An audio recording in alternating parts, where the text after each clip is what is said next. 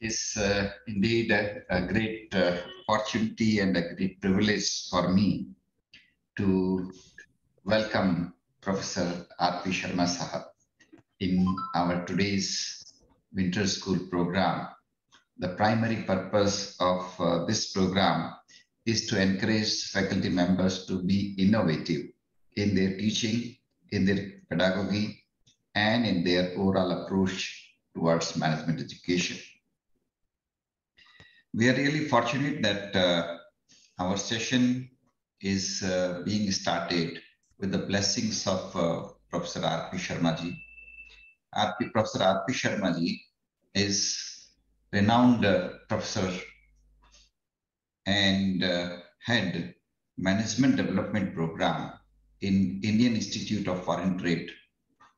Indian Institute of Foreign Trade is a Government of India institution to foster education in the field of international trade and commerce.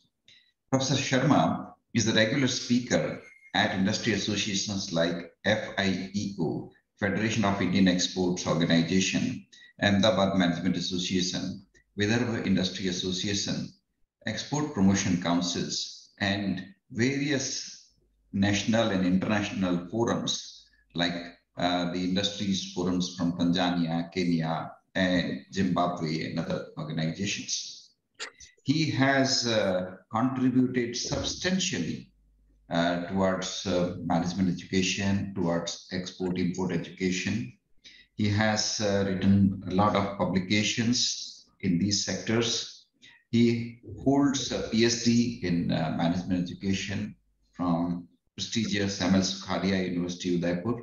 He is a member of the advisory board of various corporates, including Eureka Forbes, NIS Sparta, and advisory board of many other business organizations.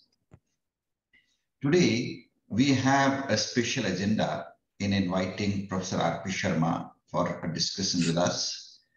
Professor Sharma has taught me also, and I have seen that he is a very popular professor.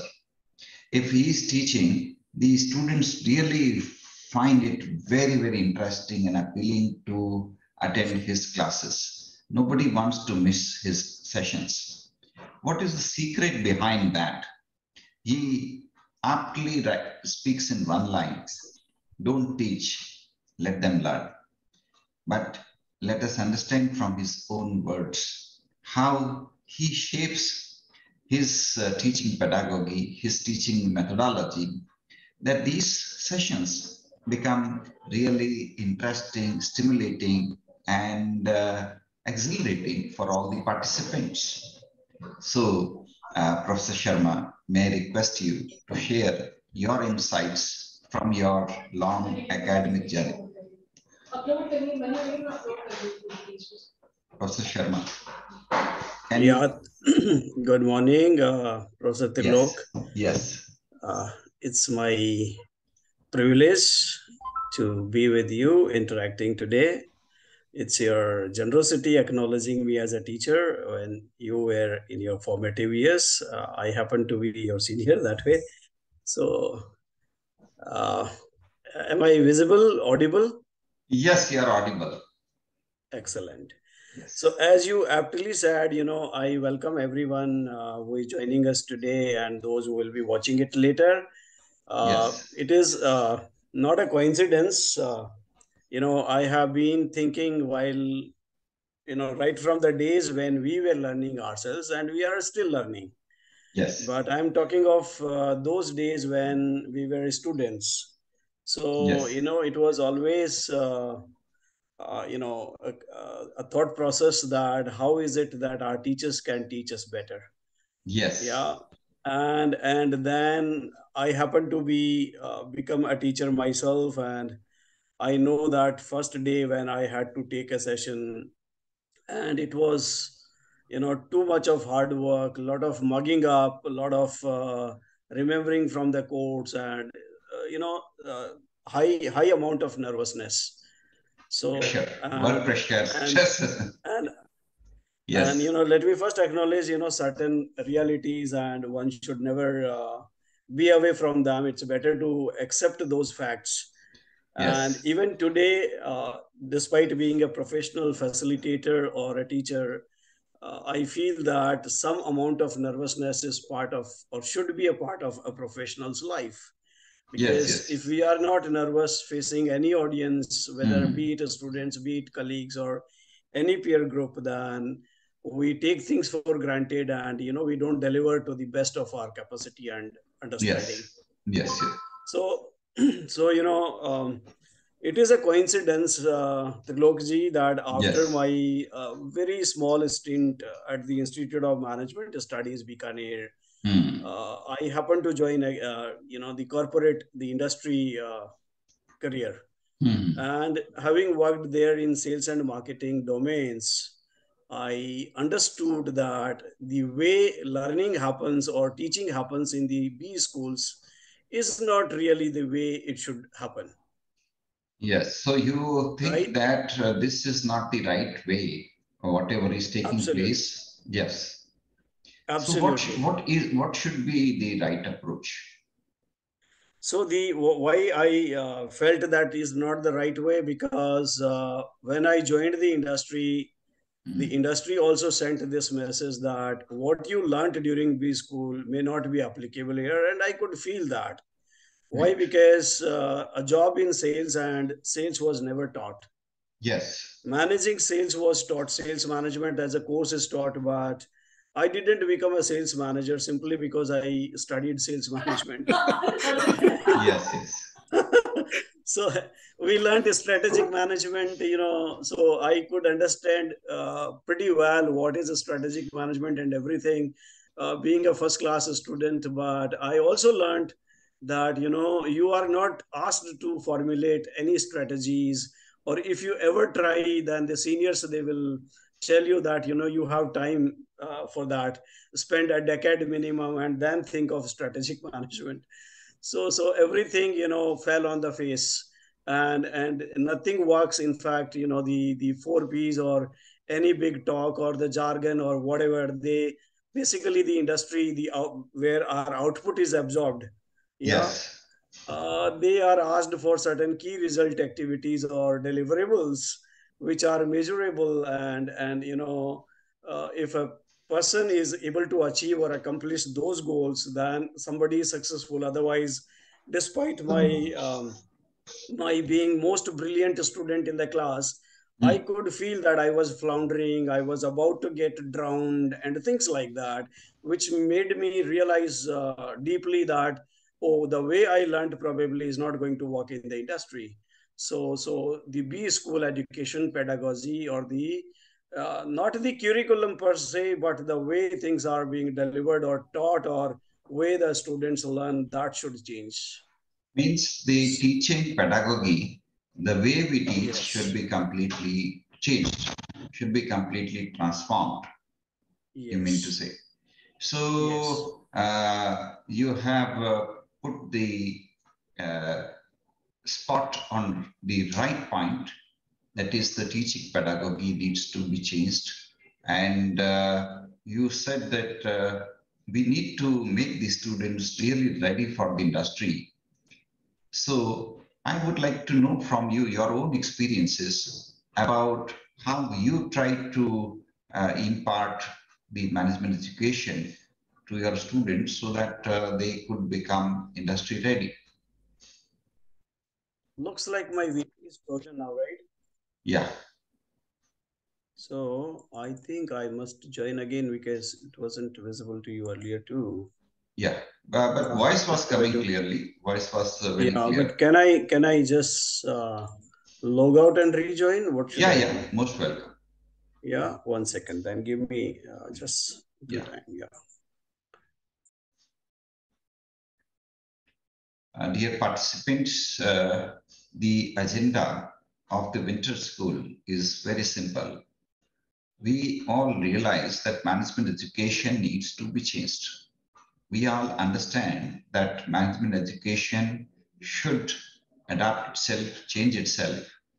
It should really deliver. And by delivering, I mean the outcome of the management education should be such that the students should be ready to become real corporate executives or to become entrepreneurs. This should happen through management education, and we should learn from those who are actually doing it. And therefore, we are listening, Professor R.P. Sharma ji, how management So education can transform itself. Now we are able to see you very clearly. Voice is very clear. excellent, Yes, excellent. So I'm back. yes. So then Professor Trilok, then what happened was that I was getting an opportunity to be part of the NIS group, National Institute of Sales. Mhm. At that time, it was part of NIIT, and that school practiced something very different: discovery learning. Okay, So, discovery you learning. know, yeah. So discovery learning means that don't teach at all and let the participants learn on their own pace. And Yes, if they are interested, they will learn. yes. And then I, from my career in sales training, I happened to be a teacher again after 12, 13 years of industry experience. Mhm. So by that time, I precisely knew that the new MBA recruits, when they join the industry, they basically can be more successful if they are allowed to learn at their own pace and in a different way. So, how do you And structure it? so I I'm mean, coming to that. yes, I'm coming to that. I'm just giving a background. yes. So, the interest in the pedagogical innovations and tools. So, Mm. one very interesting way is that, basically when we try to teach, all my faculty colleagues, they might agree. Yes. Then we feel that most of the responsibility, the onus is on our shoulders as Yeah, teachers, we want to right? deliver. So the first thing that we tried doing was completely disown the responsibility, point blank on the very first day. Wow. Okay. Now this is, a situation which many of us may not be comfortable. Mhm. But when we can be comfortable doing this only when we know our subject thoroughly and when we are not afraid of the students asking us questions from any aspect, any area. Mhm. But I'm not saying that the student only should control the class, because then it will be complete anarchy, Chaos. right? Chaos. So, it's one to many, the teacher to the students. It's an interaction pattern that we need to design much before we walk into the class. Mhm. So more than memorizing or preparing the session, we should devote a lot of time to the class dynamics. How am I going to handle it? How can I transfer my nervousness onto the students? Mhm. I still do that today. Okay, for example, those who join my class in sales, I ask them that, do you have experience of working in sales? What do you think then you are responsible for in sales? So a couple of questions, and then you wait for the students to raise hands, right? But it so happens initially, when I wasn't prepared for this, that if the students don't respond, then silence becomes threatening. Yes. Okay, so we as teachers, my first message is that we must start tolerating silence. Okay, we That should silence not is golden. feel that this Absolutely silence is dangerous. Yes. not dangerous at all. Mhm. Okay, couple of questions, and we can read the, just as a thermometer reads the temperature in the environment, we should read the faces of the students, Mhm. particularly when we are walking into the class for the first time. Yes. Yeah. So, and then our body language, is rather very important.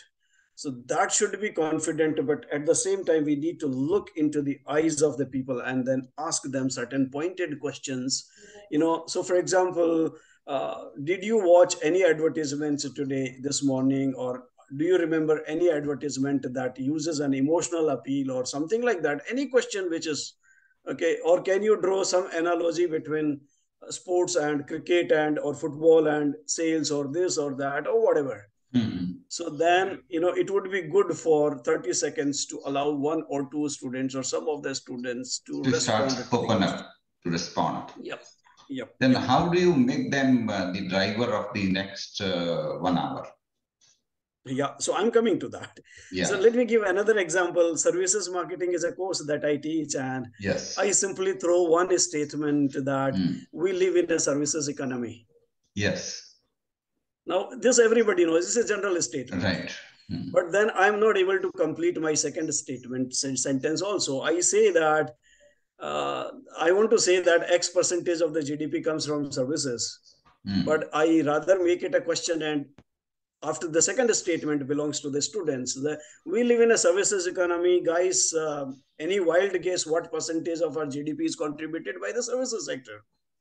And then students are start guessing. Silence. Yes. Silence. Silence. And Silence then let follows. them, and there may be no answer, there And may no be answer. some answers, Right. there may Mm. be wrong answers, there may be whatever answers. Even if there is a wrong answer, I'll not thrash that boy. Okay, same way, sales, everybody lives by selling something. Everybody means everybody. You don't have to be in sales to sell something. Then Yeah. if I say that, and then I ask, do you agree? If you agree, please raise your hands. Then I ask Yes. them, how are you selling? Mm. How is, what does your father do? So he says that my father is a lawyer. So you think he sells something? So then thinks, and he says, yeah, my father sells his ideas to the client and this and Mm. that and to the magistrate and blah blah. Mm. Then by that time somebody else has got an idea, and this guy says, sir, I see politicians selling. Mm. Then when I ask him, can you elaborate? Then it appears, then the class understands that his constituency is like a territory in sales, something Mm. like that. Mm. So this is how we allow some digression, and Mm. maybe chaos also beginning, but with confidence. So create chaos and let there be noise in the class.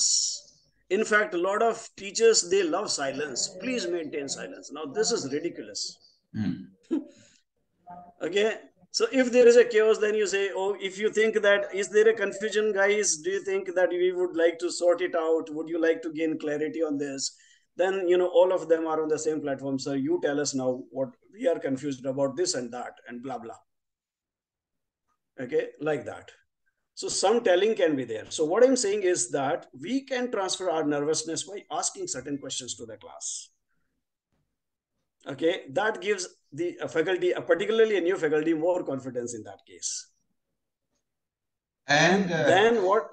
do you Yeah, think please. the students are able to take leadership roles through these processes? And Yeah. So that comes a little maybe, later. yeah, Yeah. after Leadership maybe after roles. a few days, probably it starts something like that. Mm. So what I'm saying is that this process, look, this builds some kind of an engagement. Yes. And then we give them a message that the sessions will be interactive like this. Yes. And then we can tell them point blank that don't expect me to walk in and bore you to death by using a PPT or talking to you for 40 minutes or 1 hour or something like that. Yeah. Okay, just because you are a student in this class, that doesn't give you the license that you can ask me questions and make my life miserable. I'm here to make yours miserable in the class, and you please make mistakes so that your life is smooth and better later on once you join Right. the industry. Mm. So we bust certain myths and we tell them that look, the industry is not looking for your qualification, the MBA. Mm. MBA is part of a surplus society today. Mm. Okay, a lot of sameness floating. Everybody is an MBA. So Mm. then we also ask them, and we should make students think that the industry is looking for a manager, somebody who is a leader, somebody who is capable, somebody who is competent, somebody this, somebody that. So these kind of questions, and then they start thinking. So basically, our biggest role as a faculty is to make them think. Okay, Yes. leadership roles. What people can be into leadership roles only when they start thinking. Right. Right, without thinking, it will be followership. Yes. So engagement and thinking are the first grounding Steps. principles of steps towards leadership. Yes. Yes. Yes. Right, then somewhere we can even check with them that, okay, if you want to be a true professional, who do you consider to be a professional? So somewhere in the discussion they say, sir, doctors are professional, chartered accountants are professionals. Mm. So we ask them, okay, why do you say that they are professionals? So guys, they basically talk about degrees that, sir, wo MBBS, MD, MSc ये है, उसके पास वो है. तो मैं कहता हूँ मेरे पास है यार, I am N MBBS MD, Yes. I'm a cardiologist, I'm a gold medalist from somewhere, fine. But I haven't done even a single heart surgery. If I open a clinic in your city, you think if somebody happens to be a prospective client for me, will they come to me? I haven't done even a single heart surgery, I say. So when I put this condition, they say, no, no, sir, we don't want to come to you. Then I again reinforce, but I'm a gold medalist. Come to me, Baba. They say, no, we'll not come to you. So then I'll say, okay, why? What is lacking in me? So the students only, they come out and they say experience. Experience. Now I tell them that I have experience. I've done 500 heart surgeries. एक नहीं, 100 नहीं, 500 किया मैंने. ये अलग बात है कि उसमें से 498 भगवान को प्यारे हो गए. So then I say that now you think I have experience or I don't have experience. They say, sir, you have experience, but we will still not come to you. We will not come to you. So I said, so what are you looking for? They say, we are looking for success rate. You are looking for success rate as a student or as a patient. You think industry is not looking for success rate. Okay, you think leadership roles are not looking for success rate. So then this is how we transition them. Then, if you really want to be a true leader or true professional, so what is then this doctor should be like? Then they say, no, this doctor should be competent. This doctor should be skilled. So this is how we build the ground for skills learning. So I say, okay, skills, fine, skills. But skills, do you think, which are the skills? So again, basic examples, they know swimming is a skill, driving is a skill. I say, fine, I'll give you lectures 30 hours. So your typical course in a marketing is a 30-hour course. I teach you 30 hours of swimming course. So then I ask somebody in the class only, who knows swimming? So you draw that student out, pull the student out. Either out. Okay, explain one style of swimming that you use. So number one, this guy will find it difficult to put it into words because doing is easy, but how to explain, how do I swim? Yes. I can tie it. I still bring such kind of typical difficult cases. Like for example, somebody wearing a tie. So I ask, how many of you know how to tie a tie knot?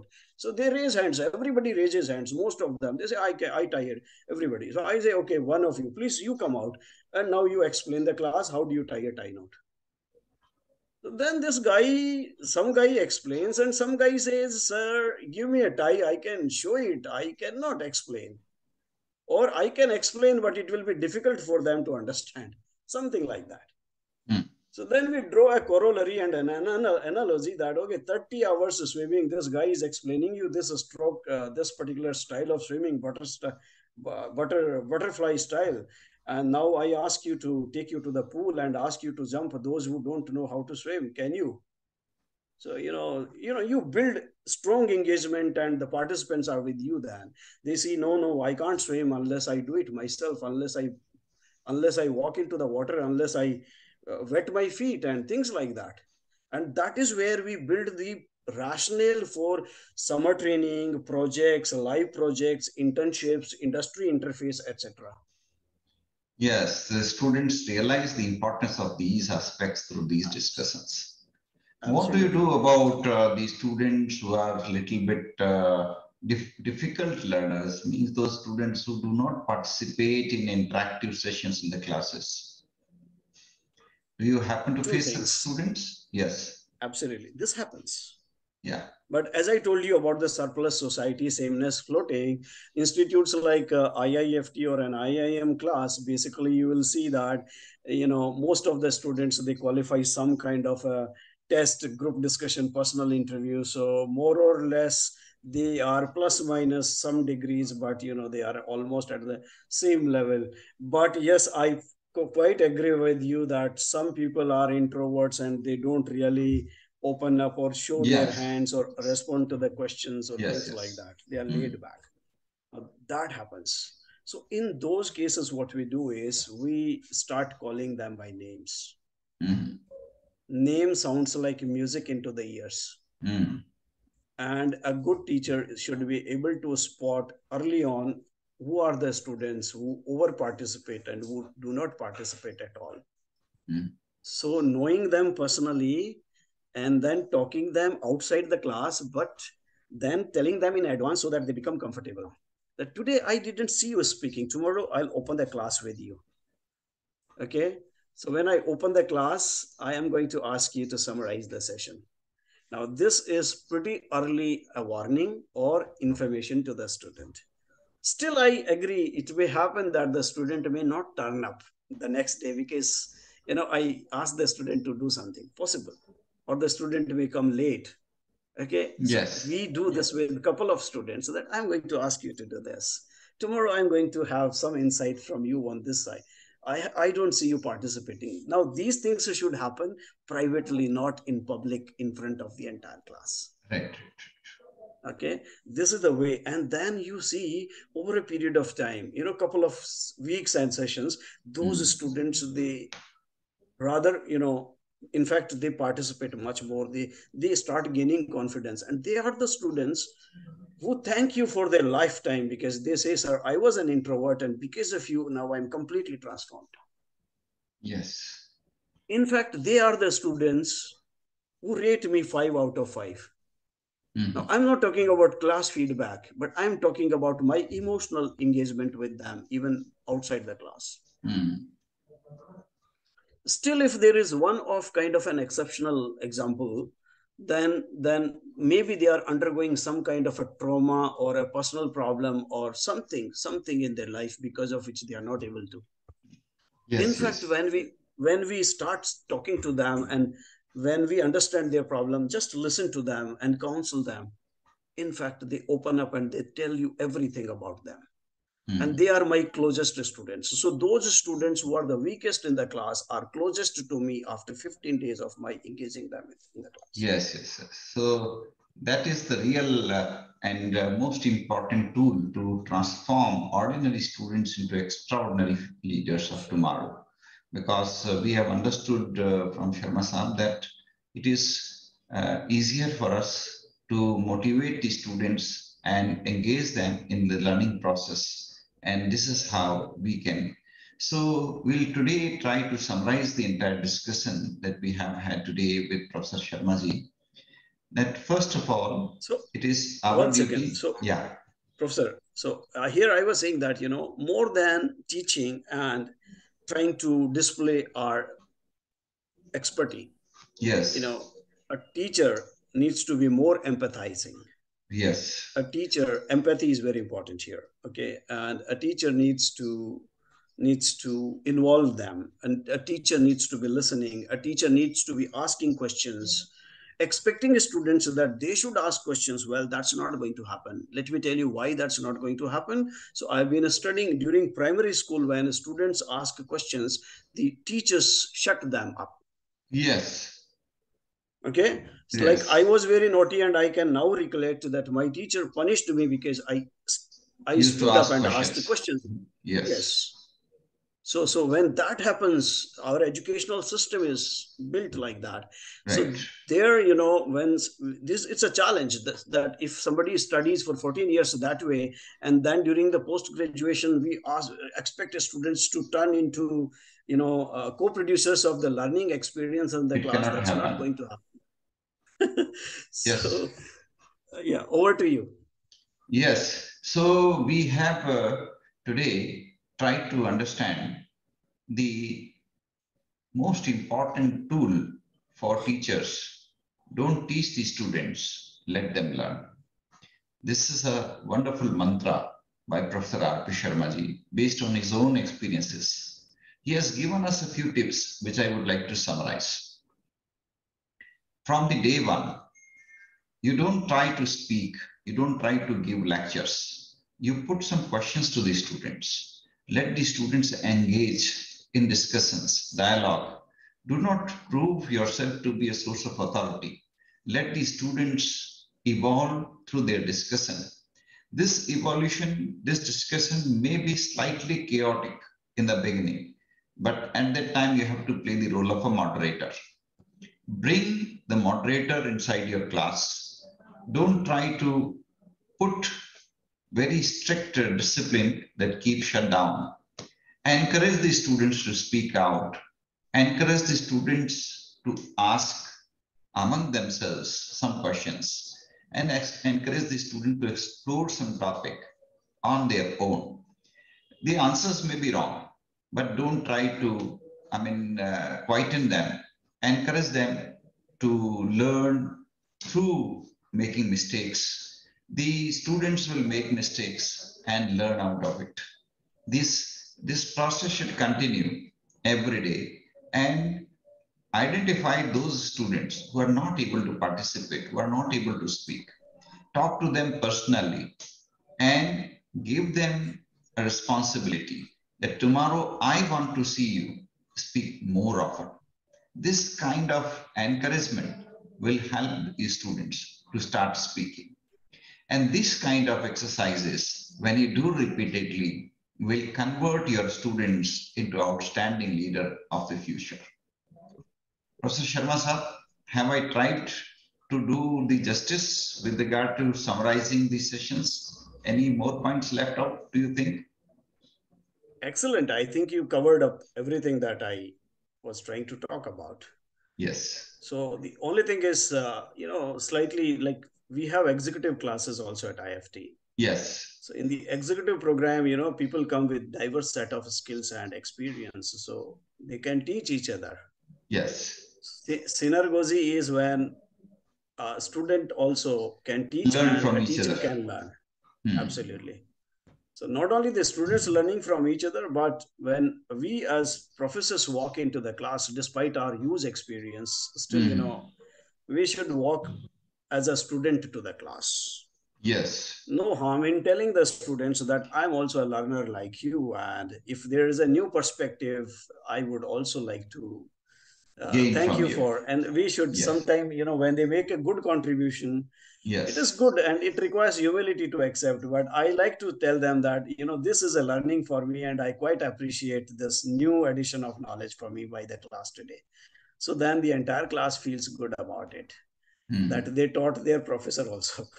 So Yes. this is interesting. I appreciate. So this, I think we can learn from every student. Student can learn from us, and we can also learn from them. There are some things which anyone can bring to the classroom. A person coming from village can share his experiences, some unique experiences of villages which we may not have experienced. So we should Absolutely. definitely encourage people to share their experiences, their Absolutely. worldview, Like, and that will help. Yes. like Professor Jain, when we studied, digital marketing wasn't there, Yes. just was not there. Hmm. And over a period of time, we would have been become redundant and obsolete if we wouldn't have been upgrading ourselves. Yes. Yes.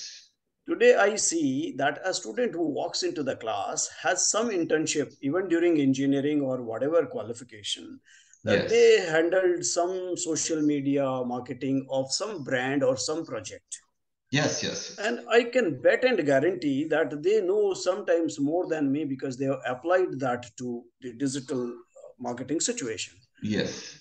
Now, given an opportunity, those students bring a new perspective. And what I know today about digital marketing is something that I learned from my students, or they inspired me, so I learned outside also, Yes. like Yes. that. Yes. Very good. This kind of, asking the student to share their experiences of digital marketing or doing a brand review or during a post purchase review of the product helps them in sharing their experiences, and which will be a good learning for everyone to understand the insights of the customers.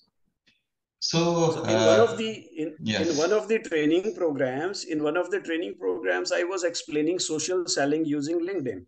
yes, And it was just this question, and I asked if somebody uses this, and one of the participants said, I use it extensively. And while I just asked him that, can you explain how you use it so that others can also do it your way? yes, And he took 3 4 minutes, and very interesting insights he shared, that how does he build his professional brand and how does he engage his future clients and things like that. Couple hmm, of techniques, and I was also listening, entire class was listening, and wonderful. I thought, yes, I also can do something. So one or two techniques that he was practicing, which I'm not practicing. yes, So this is how enrichment can happen. Well, but I'm talking here about the executive class, not of the for the freshers. yes, yes, yes. Definitely. And slowly we can enable these students to be more communicative, to be able to share their experiences. So thank you, Professor Sharma. We have benefited immensely from your insights, and this discussion will enable us to plan ahead and be more innovative in the way we teach with our students, interact with our students, and create a learning environment for them.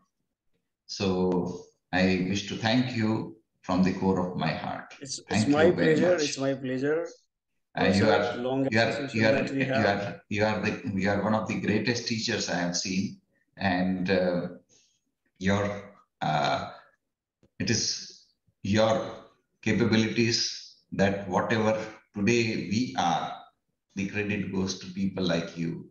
It is because of you that today we are able to perform well in our lives, and it is my fortune that I've been your student and I have benefited a lot from your expertise and will continue to benefit from your expertise in future also. Thank you, Samarsa. Thank you very much. And dear Thank you. Your participants, humility. Yeah. if there is any question from any one of you, you can also ask the questions before we close the session.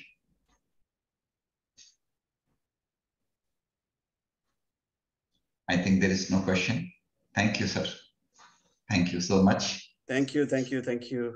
We'll send you a letter of appreciation by post to your race directors. Thank you so much. Thank you. Thank you so much, Tulokji. Yeah.